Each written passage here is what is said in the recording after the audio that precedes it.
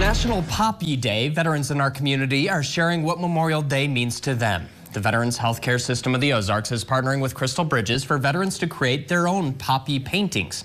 Poppies are a symbol of remembrance for soldiers who have given their lives to their country and honor their dedication and sacrifice.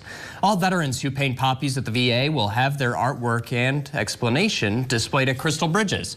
We've talked with the veteran today about what you should know about Memorial Day.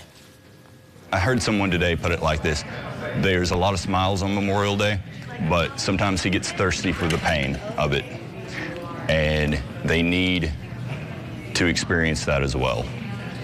And so you're going to see at a cemetery, you're going to see some veterans cry, and that's because they've lost friends and they've lost family members, and that's important.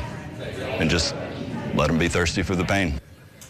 Since Memorial Day is a somber day, saying Happy Memorial Day to someone is considered to be in bad taste. Instead, the VA suggests taking a moment to reflect on the sacrifices made by our fallen heroes, wear a red poppy, and express gratitude for their service. The poppy display will be up at the museum tomorrow through Monday.